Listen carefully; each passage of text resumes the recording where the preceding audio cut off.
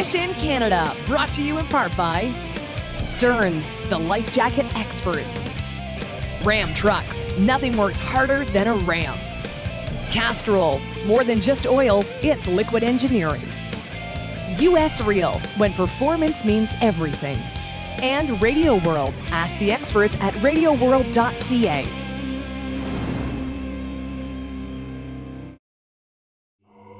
As a kid, my worst memories of roughing it are the late-night trips to the outhouse. Having to follow that winding trail with a flickering old lantern, you could barely see what might be hiding in the underbrush. Critters like a skunk or an old polecat could be waiting to scare the bejeebers out of you. Then you had to hope it would stay lit while you was doing your business. Coleman has a solution for lighting up your own personal space. It's the LED Quad Lantern. It features 4 removable, rechargeable sections and provides up to 75 hours of light. Now, everyone can see what's on the trail and around the campsite. Visit colemancanada.ca for more outdoor solutions. I like the natural, the brown. Today's show is based on a previous Fishing Canada episode where a furry little creature stirred quite a buzz. Now, if you're a bass fishing fanatic, like my buddy Pete and I are, or better yet, a top water nut, you're going to be happy to note that the furry little rodent is back in the game. Today we're fishing on the French River and Lake Nipissing. Now this area of Ontario is known for its huge muskie and outstanding walleye fishing. However, the largemouth and smallmouth bass fishing here is some of the best in the province. The French River starts its flow in Lake Nipissing and travels for 110 kilometers, finally emptying into Georgian Bay. Many years ago, it was used by the Algonquin people as a transportation corridor. It was named the French River because it was frequently associated with the French explorers in the 17th century. In 1986, it was designated as a Canadian Heritage River. Going back in time, the Ojibwe first named the river Wemitigoseby. The early French explorers named the river La Rivière de Francais, but it's now known mostly as the French River or simply the French. Chaudière Lodge is located just 4.5 hours north of Toronto on an island in Ontario's legendary Upper French River. This 5-star resort truly is one of those fantastic near-north experiences. It's everything that a wilderness retreat should be. Gorgeous, perfect looking largemouth and fat too. Wow, man.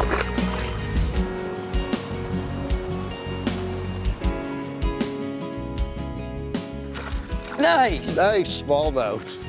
Okay. All right. That's good. That's awesome. That's good.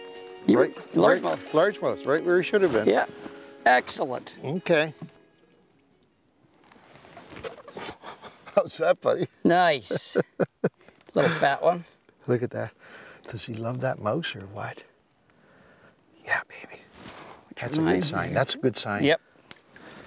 We're getting nice towards the evening too. Good sign. Good sign. Right beside your plug. Good. Okay. That's why we believe in that little mouse, man. Now, normally you would go to a tree like that and jig around. And, Like that. Like, you got one? Like that, yep. Kidding me? Oh, it's a pike, a little snake. Little snake. Oh, thank God he got off. Now, I wonder if there's another bass in there. Hit in there. That was off the rock. I didn't cast to the tree. No. I just cast to the rock. Got one. On the black. Bite is on. On the black mouse this time, buddy. The mouse bite is on. Nice fish. Nice fish. You gotta love it. Another largemouth. Another largemouth. Now, I wonder how many are out there. Well, he's off that tree too, so. You know what? You never know. Easy, buddy. Look at that. So it's not just the white mouse that works. No, it's not That's a white good thing. tofu. Now, he ate that good too, and she's got 2 trebles in there. He ate that real nice. Wow. Smaller fish. If we can get on some bigger ones If we now. can get some big fish like that, man, oh They're hitting man, it nice too. that is the best. That's the deal right there. There. Now, that's 2 quick Look fish off that he's tree. He's pooping out a food in, so he's Yeah. obviously full, and he's still eating the mouse. That's awesome. Little guy, but you know what? We'll take him. And so color now, color didn't make a whole lot of difference, those guys. We got a white one. Yep. Got one on white and one on black. Good. Back to back, off the same tree. How cool is that? I like that. How cool is that? That's fun. And you're trying for a turd, aren't you? Well. You know, why not? You know. Oh, how'd that sound? Oh. That's good. That's a good sign. Yeah. I like Notice it. how he just barely sucked that into. Just barely touched it. Didn't make any noise at all. Easy, buddy. Easy. He wants to go so bad.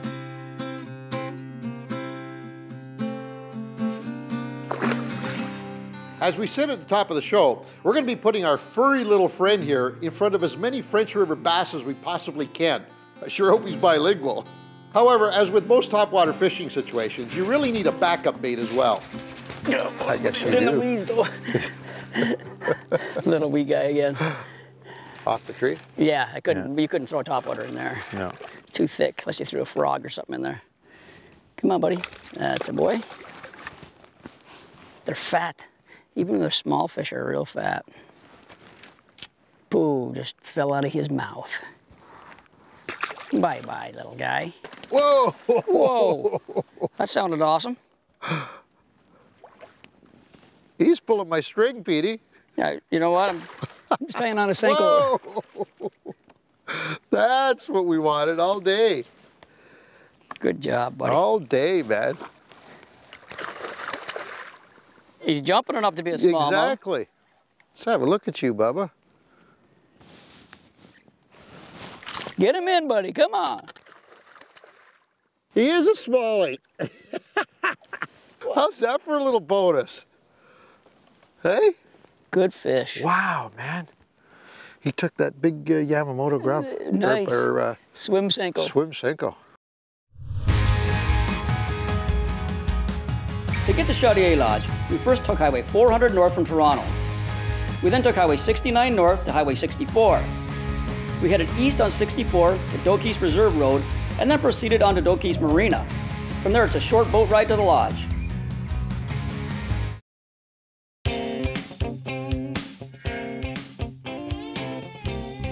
To survive the outdoors, you first have to prepare yourself for the onslaught of biting insects that can cause itchy bumps, rashes, and even deadly diseases.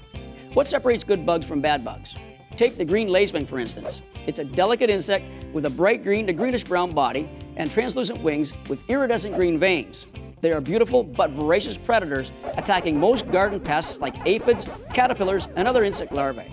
In many countries, millions of lacewings are reared for sale as biological control agents for pests like insects and mites. That's a good bug. Mosquitoes, on the other hand, have mouth parts which are adapted for piercing the skin of plants and animals. The female needs to obtain nutrients for a blood meal before she can produce eggs.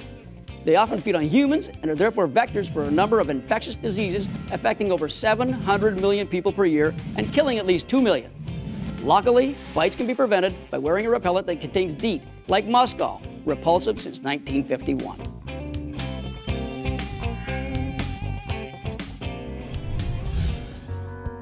One of our favorite topwater backup baits is a soft stick bait like a Senko. If a bass misses the topwater, a slow-dropping stick bait will often catch that fish. But it's also a great bait to use when a topwater simply is not happening. Yeah, that should do his own fishing. It's a good-looking fish, buddy. Now that fish was underneath you about 3 or 4 times. I threw right over so top he of that. just, now that one was not going to come up for topwater. Yeah, destined to... Not a chance. And that tells you something, right? That guy, he's negative, and I'm sure some other fish in there. Oh, that's a chunky little guy. That is a real chunky little guy. Good-looking fish. What a worm. Now, I just can't get over the fact Swimming Senko. Look at that. that you went over top of him 3 times. Yeah. Well, there's a case where he would bite. We just had to give him the right... That's right. Well, he bit good, right through the cheek, eh? God, right through that cheekbone. Yeah, them are tough ones. There The players, you got it? There we go. Nice. Would have been nice to see him on your topwater, though. Let's be honest about it. Yeah, for sure. That's all That's, right. you know, that's a the way fish you is a topwater. fish, man. It's the way you topwater fish, right? If you don't Yep. get them up top, you... Yeah, it just goes to show you, like you were saying. I mean, if they're...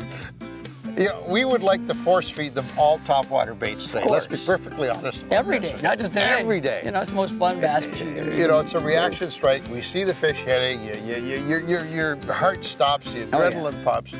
But in a case like that, that fish was obviously not going to bite. Reality is they're not gonna. Really, you wonder why. I mean, he's feeding. He obviously was feeding enough to go on the Yamamoto swimming worm, right? Yeah, yeah.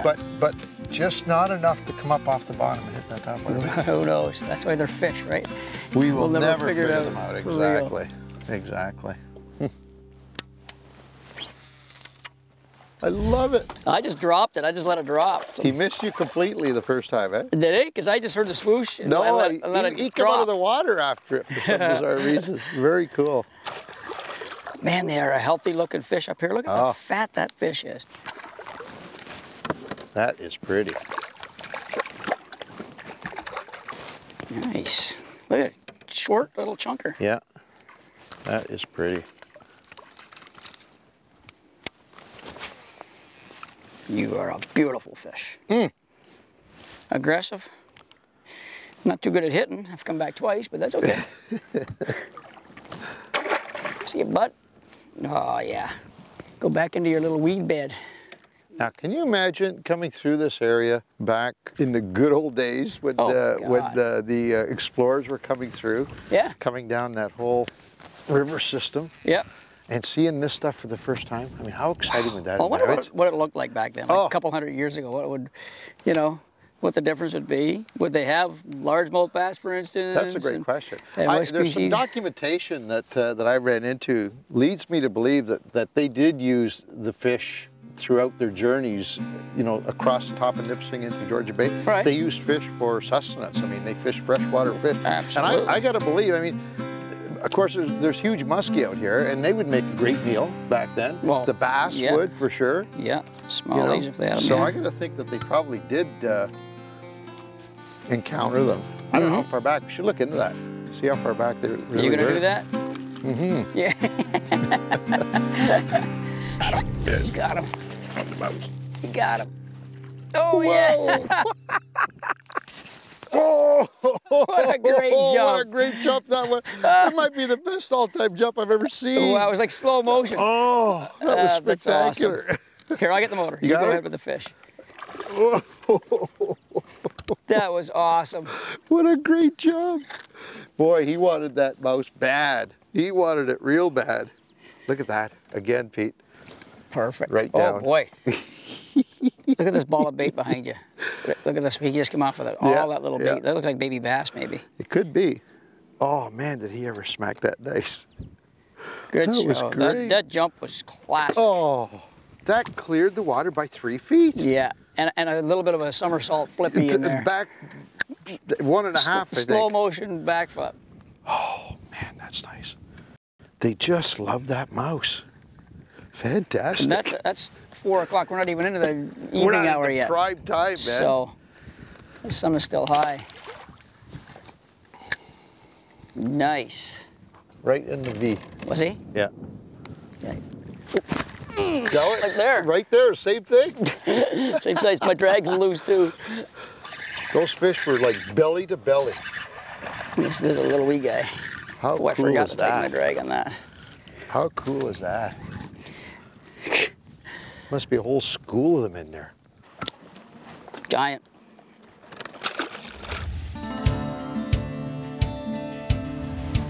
At Fishing Canada, when we're on the road producing and shooting your favorite fishing show, we need a truck with lots of torque and power, especially when we're towing our boat. Whether you're pulling a 20-foot fishing boat up a steep ramp or a challenging lakeside launch, you need the power and torque of a Hemi. When you get behind the wheel of your truck, you need to know that power and performance is something that you can count on. This fire-breathing power plant boasts up to 9,800 pounds of towing capacity. But all that power won't go to waste. When the conditions are right, the 20-mile-per-gallon engine becomes a fuel-sipping 4-cylinder. The 5.7-liter Hemi engine with fuel-saver technology isn't just strong, it's also remarkably efficient. At Fishing Canada, we need a truck with lots of torque, horsepower, and fuel economy. That's why this Ram is perfect. You know, things have really changed in the past few years. With the American and Canadian dollar becoming very close in value, Americans have slowed down their travel to our beautiful country, missing out on the opportunity to enjoy our world-class natural resources. Lucky for us, Canadians are now taking advantage of traveling to our nation's fishing and hunting lodges and returning year after year. It almost used to be folklore or a dream to travel to a fishing lodge and catch your favorite species one after another, but now it's become a reality. So to make sure you get to our premier lodges and resorts, switch up to new Castrol Edge Synthetic to get the maximum performance out of your tow vehicle. New Edge is an ultra-premium synthetic oil that is designed for drivers who use their vehicles especially in extreme conditions, like hot summer weather, trailering or hauling, or carrying a lot of friends and gear. If you want to experience the very best fishing our country has to offer, switch to new Castrol Edge, Castrol's strongest and best oil ever. The water up here on the French is more than ideal for bass fishing. Before we arrived here, I pictured high bluff walls, deep trenches and channels, and pretty much anything that wasn't bassy looking. Man, was I wrong. Those types of structures do exist on the French, but the back bays and shallow channels give this area that classic bassy look. Got one, Inch? Yeah, baby. Yeah, baby. He's in the reeds. And look how fat he is. Yeah, that's a fat largemouth. Oh, hold on. That is, there he is. On the outside edge, eh? Yeah. Okay. He's a chunker. Yes, he is. Nice fish. Wow, they're all fat here, aren't they? Look at that. Tell me he's not feeding. Well, obviously, we have found the little part of the reeds that has some fish. If you look down in the reeds, you're going to see the cabbage weed, the light cabbage in there. Yeah. That type of weed in there. The other stuff didn't have it. It was bare. There was nothing there except for the reeds. This has now got a lot of weed in between, and I think that's a huge key. So, however, having said that, I don't know if a topwater bite's going to happen in here, buddy. Well, the wind is up a little too much too, right? If it calms down later this evening, we can probably get a nice one going on here. Yeah. Nice. Good stuff, man. Okay. We'll probably establish something now anyway. Yeah, for sure. What we've got here is about, I'm going to say, a mile worth of reed bank. All good-looking pencil reed from the outside. And we worked probably a quarter mile of it already without even seeing any form of life at all. And then all of a sudden, this point, got some cabbage mixed in with it, just something a little different, and boom, boom, boom. Action, action, action. As the day progressed, Ange and I decided to hit nippusing with our furry little rodents in hope of some shallow smallies cruising on the rocks. That shows the diversity of this fishery. On that edge, buddy. Got one. I just got, hey? You got railed? No, I was just gonna say, I just pushed on that edge. You got one off the edge. Yeah, off Good the one? edge. Yeah, it feels on all the right. mouse, eh? Yeah, it feels all right. Oh, boy, he's bet. Oh, nice fish. Nice fish, buddy. Nice fish. You got him hooked? Yeah, he's digging too. I didn't even hear him. He just slurped slurped it? He just slurped it, yeah. Wow. That fish knew what he wanted. Holy moly. Stay there. Yeah, stay down. Oh, he's well. Come on, baby. Yes. Good job. Nice. Oh, look at that, eh? Boy, when they want that thing, eh? Look at that. Oh yeah, not bad. Not as big as I thought he was. The lake. Wow. Your head up on top. Look at that. The way Very he ate cool. that. He ate the heck out of that. Yeah. So there you go. So one nice thing about these things, though, I mean, Look at that thing. I don't. Ground rat. You still lose them on these, but I'll tell you what, your chances are pretty darn good that there's going to be at least one hook in that fish. Yeah. Look at him. Bye-bye. See ya. Little drowned rat, brother. Yeah. Tail kind of crooked, but that's okay. It's a fun little bait. Cool. Now that's we moved out into the lake too. So I mean, between the French River, which how many miles of fishable bass? The river itself, I don't know how many miles long it is, but I think probably 75% of it is good fishable From Chaudière water. Lodge to Lake Nipissing is unbelievably good fishing water for largemouth, smallmouth, muskie, and walleye. If you go the other way, or hook around and then go the other way back in Marsh Bay and that, largemouth and smallmouth galore, and then you got to come out to the lake. And then this whole lake, when it gets, and this is flat, this is Nipissing, it can get rough, but look at today, it's perfect. That's why we came out. There's so much water here, it's scary. Now, the thought about this, though, that kind of, you know, makes it really special, certainly in my mind, is that we're doing it in a nice 20-foot Prince craft, but can you imagine back in the 16 and 1700s, folks coming across here in basically 20-foot freighter canoes with a couple of 1,000 pounds worth of freight in it.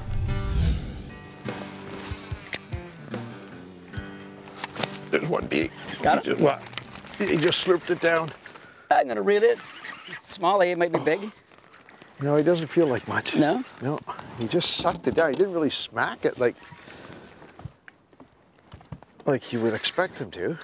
Slurped it in? Just a little slurpy.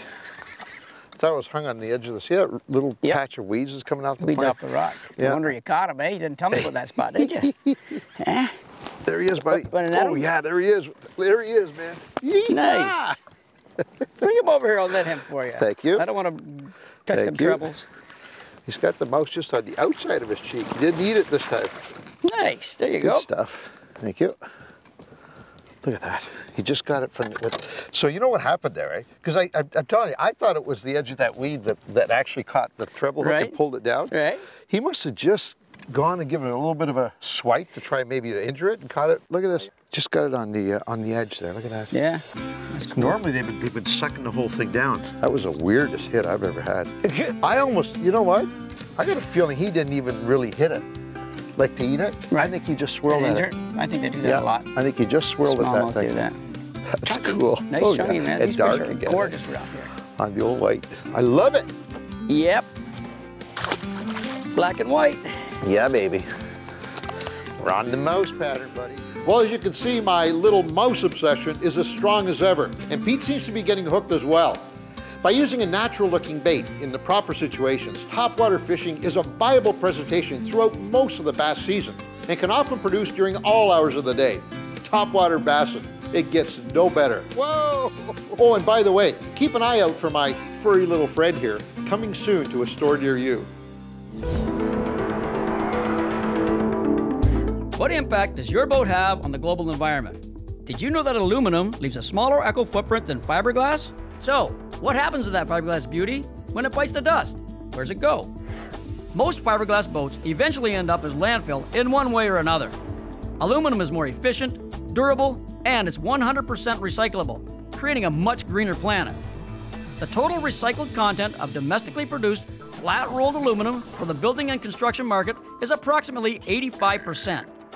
Next time you crush a can or make a tuna sandwich, know that you're helping to build a better boat. The folks at Princecraft can help you make the best of your day on the water without sacrificing comfort, safety, and of course, fishability.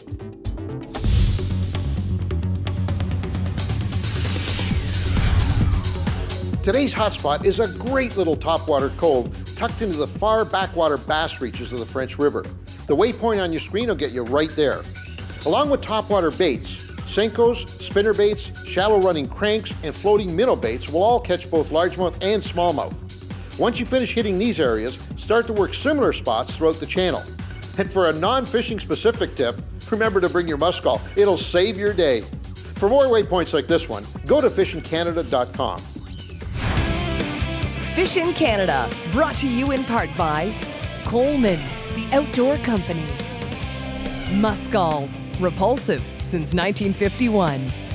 Princecraft Boats, the more you know, the better we look. Mercury Outboards, #1 on the water. And Sail, the outdoor superstore.